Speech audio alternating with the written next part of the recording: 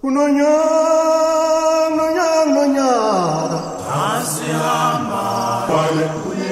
up, my beautiful people? Welcome to the Jonathan Benaiah podcast, a show that is wild, very wild. We are proudly Uganda's #1 conservation and tourism show, but we also benefit from a listenership from all across the African continent and the world at large. We try to put out a new episode every Sunday with discussions ranging around how to make the natural world a better place, creating awesome images, telling stories with words, wildlife films and photography, with occasional musings on sound and tech. If these topics fascinate you as much as they interest me, I promise you this podcast will have you in a spin. I do share a lot of my personal experiences, and from time to time, I'll have 1 or 2 guests on the podcast to have some very insightful discussions.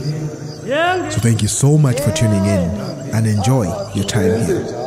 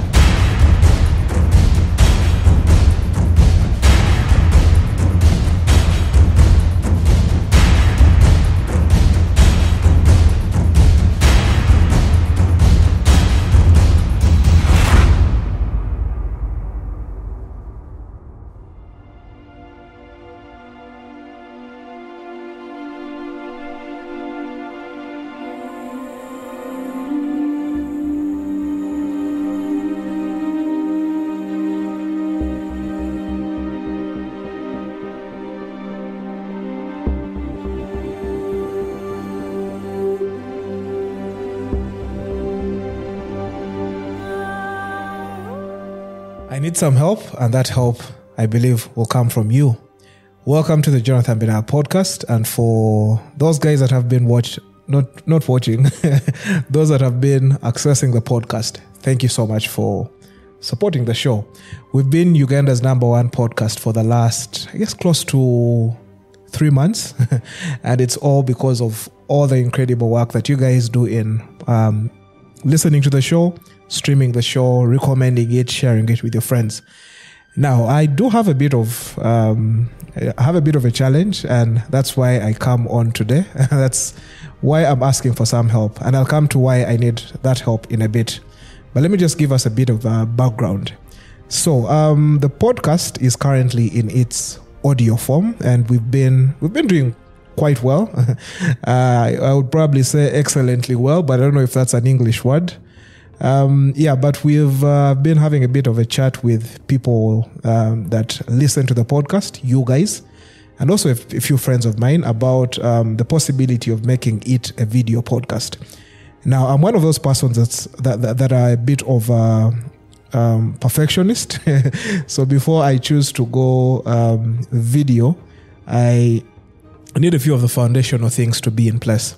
So that's why we've taken a bit of time to go video, and of course we're still testing the waters. As I said, it's mainly been an audio podcast, and it's doing very well. It's still the #1 tourism and conservation podcast, and that's still going to be the case. We might still slide in a bit of tech and music as we go on, but we're still going to maintain it as a tourism and conservation podcast. Now, in light of making this a video podcast, as we've been discussing about getting a few things. Of course, the first package came. We got a couple of mics. We've been using some excellent mics. The only challenge with them is that there are different mics, and they do look different. They do sound different as well. And the challenge that poses is when we have guests on the podcast in a video form, then you don't really have a consistent look on the show. So we picked up a couple of mics, this being one. I've just remembered I should have put on a pop filter. But well, because when you swing it, sometimes some things don't go to plan. So I guess that's a tip. If you are recording sound, voiceover, stuff like this, then maybe think of putting on a pop filter. Anyway, so we did pick up a couple of mics, this being one, and another package is coming of several other things that will help us get on board in light of making this a video podcast. Now, back to the reason why I asked for help. Number one, we are looking for a venue. So if you know of a nice looking place where we can shoot comfortably, freely, of course, a beautiful place where the visuals will look nice, please do hit me up in the comments. Well, I don't think we should use the comments. Use the email address. So I'll leave the email in the podcast description if you are listening to the podcast on any of the streaming platforms that we've been publishing to. And if you're listening to the podcast through YouTube, this particular episode, you can find the email address in the you call it what, YouTube description. Okay, so we need a venue, and then I am also thinking about running either this very podcast or a parallel podcast in which I might need a co-host to come on board. So that's request number 2. If you know of someone who would make a very fantastic co-host for the show, do hit me up on email as well. So those are the 2 requests. Now the third request is a bit more lengthy, and that's regarding a couple of topics that I've got I guess lined up for the next couple of weeks. And what I'd like from you is just to get a bit of feedback. Are these topics that would interest you? Are these topics that you think would really cause a bit of a debate, a conversation? Because what we do here is create engaging conversations around tourism, conservation, travel, and I said a bit of music and tech from time to time. So I'll go through the topics. 2 requests. I'd like you to let me know if any of the topics are quite engaging. And then secondly, I'd like you to also share with me potential candidates, potential names, potential guests that we could have on the podcast for those particular episodes. So I have the topics listed here. I'm not going to prove to be a smart head and just get them off my head. So I'll just skim through them and give a bit of a background, or call it notion, of why those particular topics were decided on. So firstly, I'd like to do an episode on community and conservation. I know we did an episode a couple of weeks back that was with Evelyn from Ride for a Woman, but that was particularly to do with community conservation around the gorillas. So you are basically talking about the interaction between the community in Buhoma, which is one of the I don't know if it's one of the sectors, I believe, in Bwindi Impenetrable National Park. And we were looking at the interaction between gorillas and the community. We titled it Gorillas in Our Midst. If you've not listened to that particular episode, please go and listen to it. So that's one topic that I'd like to pick up on. But now I want to expand it a bit more towards, I guess, stretch it further than just the gorillas towards several other protected areas that we can sample and see how to discuss a bit about the interaction between the community. Because there's a bit of, usually a bit of strife between communities and the wildlife, but also there are win-win situations as well. So we'd like to cover a bit of that. Then I also want to do a topic on solo travel. So if you are a solo traveler, or if you know someone who is a solo traveler, please hit me up. I'd be interested to have someone who can come onto the show and share a bit of their experience as a solo traveler, and also share some tips here and there. Then we did an episode with Winnie Rioba from Kenya, who you might know from Just Rioba, the Just Rioba way. And I'd like to pick up on that conversation and expand it a bit further. That was a conversation on intra-African travel. So if you are an expert in that field, if you know someone who is going to add value to the conversation, please do let me know. I'd like to do a topic on climate rebellion. Now, you guys, I'm sure, do see a bit of, if I could call them campaigns. We have quite a vocal Ugandan, Vanessa Nakate, one of our own, who is doing quite a bit in the climate, I call it climate rebellion, climate campaigns. So I'd like to have a conversation around how those campaigns, I guess, being a force for change, force for good. And also, I think it would be nice to also do a bit of criticism. Not criticism, critiquing is the word I was looking for.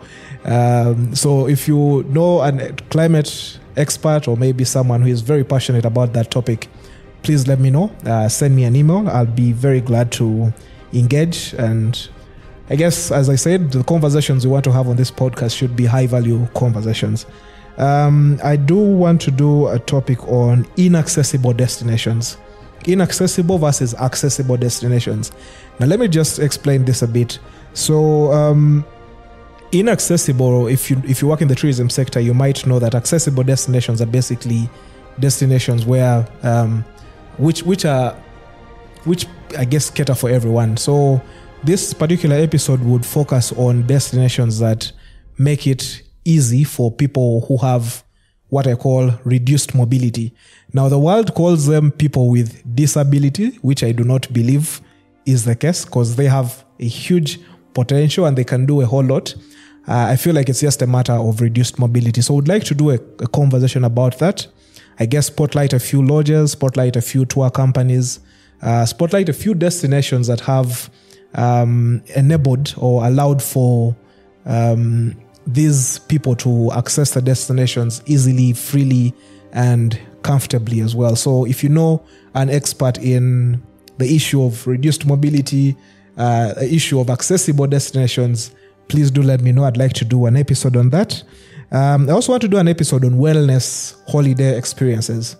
Okay, so wellness is basically a niche. I don't know if it's a niche or it's just a subsection in the tourism sector.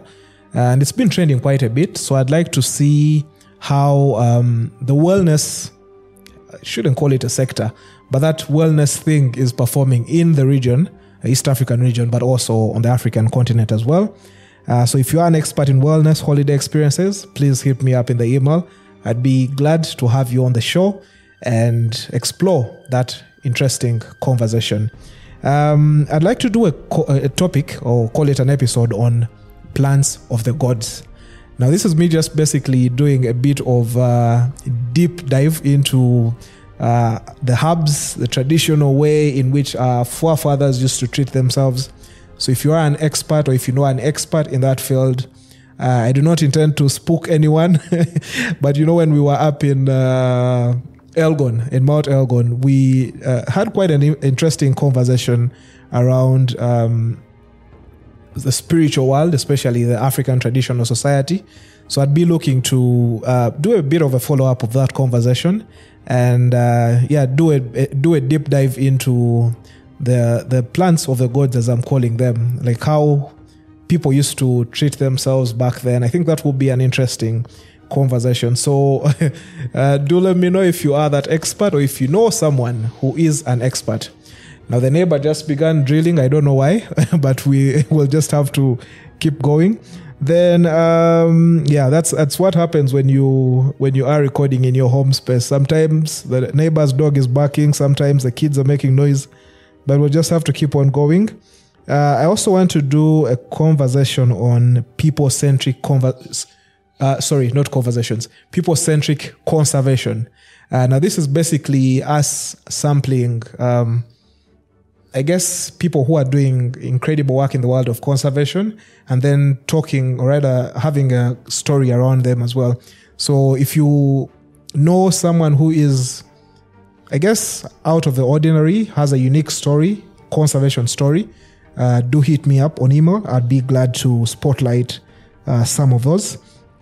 Then I'm also thinking of doing an episode on the trials and tribulations of being a safari guide. So I've had a bit of an exchange with some tour guides, and they have some interesting stories. So if you are a tour guide, or if you know a tour guide that has some interesting stories, be it incredible sightings, be it the stress of having some clients. I know some clients can be a stress. It could be some life-threatening experiences in the bush. I already have some names in mind, but if you do have someone who you think would add to the conversation, bring value to the conversation, please do let me know.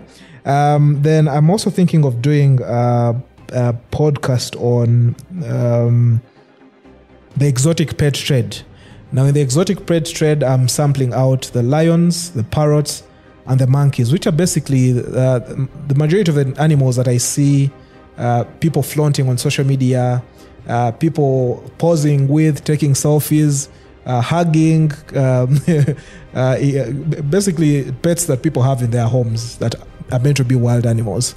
So I know I had scheduled a conversation with, what are these guys called? World Animal Protection, that's WAP. Maybe I'd like to pick up on that discussion and just follow up on them. And then also, if you guys think of anyone else that would bring value to that conversation, please do let me know. That's a conversation on pets. Must apologize, the neighbor is drilling, so we'll have to keep going. Then I'm thinking of doing a topic on the dark world of illegal wildlife trade. Now, that's going to be a hardcore conservation piece. And I think we'll have to have some experts on, maybe a representative from the Wildlife Authority, some guys from the hardcore conservation world to discuss this interesting and also usually sticky subject of illegal wildlife trade. If you are an illegal wildlife trader and you are you are quite brave and bold enough to come on the show, well, mine is a free space. I'd be very glad or very happy to have you on, as to have a bit of a conversation as well. So if you do know an expert in this field, illegal wildlife trade, please do hit me up. And if you are that expert as well, I'd be glad to have you on. I'm also thinking of doing an episode on baby rhinos and the fight to conserve the rhino species. Of course, just the other week I was reading about rhinos being born at Ziwa Rhino Sanctuary. And I'd like to pick up on that conversation around the babies of the wild, particularly the young baby rhinos, and would like to have a conversation on that. If you are a rhino conservationist, rhino expert, hit me up on the email or maybe the DM as well. I'd like to have a conversation on that as well. Then I'm also thinking about doing a discussion on conservation in conflict zones. I've already reached out to someone in Congo, in the Virunga National Park. Of course, that's an area that's really been hit with civil strife and unrest. So I'd like to explore the discussion of how conservation is a challenge in those conflict zones, and maybe how conservation is, if I could call it, a sense of hope, or it brings hope to people in those destinations. So if you are someone who has a bit of knowledge around, or maybe who's worked in a conflict zone in the conservation space, please do let me know. I'd be glad to bring you onto the show. Okay, I'm also thinking about doing an episode on seeking safety in the Land Cruiser and Land Rover. Now, this is basically going to be an episode of us getting a bit of history around where safari vehicles began, how they've evolved over the years, how they've created this shell that is usually a perfect environment, or a perfect box that transports tourists maybe from the airport to the wilderness, or maybe takes them around the different protected areas. It's often forgotten. It's often not given the praise that it deserves. And I'd like to basically do a bit of a conversation on that. Thinking of bringing on Satbir from Hans Paul. But if there's any other person that you think would add to that conversation, Hans Paul are basically the guys in Tanzania who, they call it modify Land Cruisers into what we know as safari vehicles. So Satbir would be one really interesting gentleman to bring on. But if there's anyone else that you guys think of, do let me know. I'm thinking of doing a conversation on the world's most trafficked animal, which, if you didn't know, is the pangolin. So I'd like to do an episode around that. It's an animal that most people do not know. It's an animal that goes pretty much unknown so many times. So if you are an expert in pangolins, if you are a conservationist that's done a bit of research, if you are someone who has some interesting information about pangolins and the trade around them, please hit me up on email. I'd be glad to have that conversation. Then I'm also interested in doing a conversation on gorilla conservation. Now, I already have a piece scheduled with the gorilla doctors, but I'd like to do something that has the gorilla doctors and maybe 2 other conservationists as well, particularly to discuss the topic of gorilla conservation. Maybe I'll think about bringing on Dr. Seguya from the Greater Virunga Transboundary Collaboration to at least give it a bit of a wider scope than just the Ugandan setting. So if you know anyone else, again, let me know. And if you are that person, please hit me up. I'd be glad to have you on the show. I'd also like to do an episode on rhino horn trading to save. Now, the notion behind that is this discussion in South Africa, rather Southern Africa, the Southern African countries, where there's an activity where they dehorn rhinos. So I'd like to dig deep into how that is being done, but also to ask the question of where does the horn go after it's dehorned off the rhino.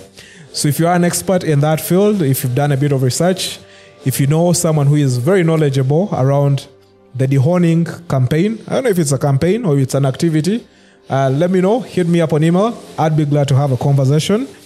Hunters and poachers, what's the difference? That's another episode I'd like to do. I know we did an episode around trophy hunting, where I had quite an interesting discussion with, we call them professional hunters. He was a professional hunter from Sweden. And I also had a hardcore conservationist from HSI, which is Humane Society International, one of the biggest conservation NGOs on the planet. And we were battling or debating why trophy hunting is done. What's the whole notion behind it? Is it really conservation? If you've not listened to that episode, please go listen to it. It's currently our most streamed episode on the show. I believe you'll enjoy it. You might also leave a bit annoyed, but well, that's what we create here. We create a space where people come and share, come and provide their side of the picture, and yeah, that's what motivates me to keep creating. Just create a safe space for people to come and share and engage. So I'd like to do a topic on, as I said, the difference between those professional hunters and what we call poachers in Africa. Why would you have someone come here and hunt our animals, but then you lock up someone who is doing the same thing, and these people contributing to the same, or rather causing a similar challenge to the wild? That's a discussion I'd like to have. Let me know if you are interested in jumping onto that conversation. I also want to do an episode on wild meat, or call it bush meat. So if you know someone who runs a restaurant or someone who has experience in bush meat, let me know. I'd like to have a discussion on that. How we roll it out, that is for me to keep to myself, the detail of that conversation. But I bet you not, it will be a very interesting conversation. I also want to do a follow-up episode of an episode we did with a couple of friends of mine, awesome people. It was a conversation on conservation storytelling, where we kind of just hit a bit of we just tapped a bit of the surface, but I'd like us to do a further deep dive into that conversation to get a bit more detail on conservation storytelling. Who are the guys doing it? What are the case studies of where it's having huge impact? What are those notable those notable creatives that are worth spotlighting. What lessons can we learn? How can we do it better? How can we do it more? That's a discussion that I'd want to have as a follow-up of that episode that we did, I think 2 weeks back. If you've not listened to it, please go listen to it. I also want to do a conversation titled On Borrowed Time. Now, this is basically me inviting guys on to discuss the urgency of climate storytelling. I've been interested in doing a couple of climate stories for film and photo, and I feel like it's an interesting area that's not, I guess, highlighted enough, especially from a point of view where a local layman like you and me would understand. The climate discussion seems to be a lot of, if I could call it, an elitist discussion. It's way high in the clouds, and there is need to really bring it down for the local man to kind of understand. It also needs to be told through a local voice like you and me. So I'd like to have that discussion. If you know someone who is a climate storyteller or someone who has a bit of knowledge around that, please hit me up. Then second last but not least, I'd like to do a conversation on why environmental conservation won't save nature. Now, as wrong as that might sound to you, I want to explore that. I've had a conversation with some people who, I guess, advocate more for, they call it sustainable use of resources. So people like trophy hunters, people like professional hunters who say, let's shoot a few animals, but then pay a huge chunk of money to support conservation of the bigger herd. Then you have people who really advocate for replanting, people who advocate for breeding of animals, so that we can conserve a species that is maybe really threatened by survival.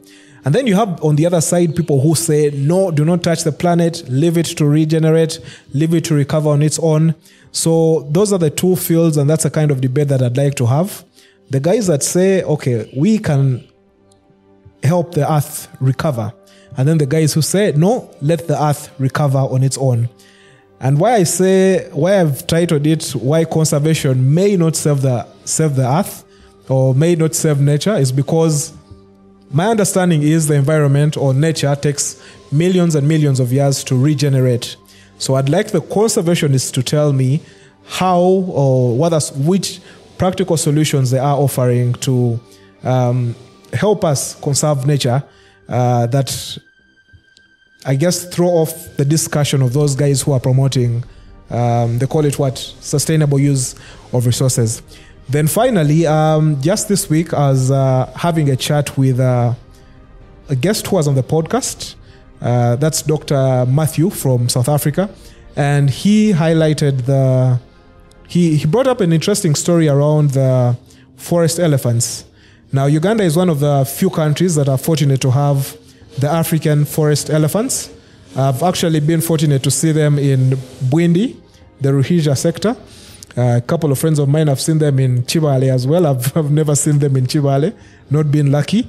But I'd like to do, what Dr. Matthew was saying is that those elephants help in the process of carbon sequestration. Now, that's quite a heavy term for people who normal people like you and me. Carbon sequestration is basically the way in which forests or maybe elements of the ecosystem help absorb carbon, the carbon dioxide we create, and reduce the carbon in the air, which in turn helps us in reducing greenhouse gases and also reducing global warming. So what Dr. Matthew was saying is that these forest elephants actually help in that process of carbon sequestration. And what he was saying is the elephants, these particular elephants, are unfortunately under a huge threat. I think they're critically endangered. So I'd like to, that kind of tickled my mind towards a discussion around how we need to conserve their environment, or rather their habitat, the forest elephants, how we need to conserve them, and in turn help and contribute to our fight to reduce greenhouse gases and help the environment in the process of carbon sequestration. I'm a bit stressed with my neighbor mowing, but nothing to do. But with that said, those are the topics I'm looking at. So as I said, I need help with identifying a venue. I need help with identifying a co-host. Of course, for the times I'm on the road, it's good for the show to keep going. Then I also need help with, or rather feedback on some of those topics, and also help with identifying some guests. Yeah, so I'd like to once again thank you all for tuning in. I thank you all for streaming the show, streaming the podcast. It's been a while since I last said welcome back to my YouTube channel. Yeah, but I've been busy. I guess that's a good thing, a good and bad thing. Yeah, but as we work towards making this a video podcast, I'd like to make this a bit more engaging, a bit more of a community effort. You guys share feedback. I share some of my thoughts, share some thoughts of friends, and we see how to make this an interesting space. If you've not listened to the podcast yet, I'd like to remind you that the podcast is available on all streaming platforms, all major streaming platforms. We are available on Amazon Music, Apple Podcasts, Google Podcasts. Where else are we? Spotify. For guys tuning in the US, we are available on iHeartRadio, which very few creatives are on. I'm quite fortunate to be on iHeartRadio. We're also available on Castbox, Deezer, Pandora, and if I'm forgetting any other platform, I'll just say all other streaming platforms. Yeah, so do let me know. Share a bit of feedback. I'd be very glad to look at it over the next coming weeks. And yeah, that's me letting you into behind the scenes of how the show is going to evolve over the next coming weeks. And those topics should help us walk this journey. And maybe, as I did mention, that yes, the show has been doing very well. It's been high up the charts. And the only way we can keep it high up the charts is if you guys recommend the show, is if you keep streaming it. But I also want to encourage more creatives to come into this space of podcasting for travel, podcasting for conservation, because yes, I'm one voice, but if we had a couple of voices, we would be able to advance these messages and spread the story further, spread the messages further, have an even bigger impact if we joined hands, if we had a couple more voices, especially local voices. I'm a proponent of African stories told by indigenous Africans. So let's encourage more creatives to dive into this podcast space, which is still a bit nascent in Uganda and also in Africa. But I feel like it's going to pick up. No beef for radio. I think people should still listen to the radio, but I feel like the podcast space is one of those spaces that is still going to become huge in the next coming months, years. And of course, there are gains as well for people who want to monetize as well. I've been able to not to spill too many beans. I've been able to get some deals, some invitations to speak, of course paid arrangements. So there is a win-win at both sides of it. So I do not want to be the only one at the top of the charts. I'd like to have a few more creatives as well join the conversation. All right, I'm done blabbing, and I'll apologize again for my neighbor mowing. It's what happens when you are recording in your home space. But I'd like to thank you all for tuning in today. Thank you all for the support. And as we say, I guess I'll have to see you in the next one.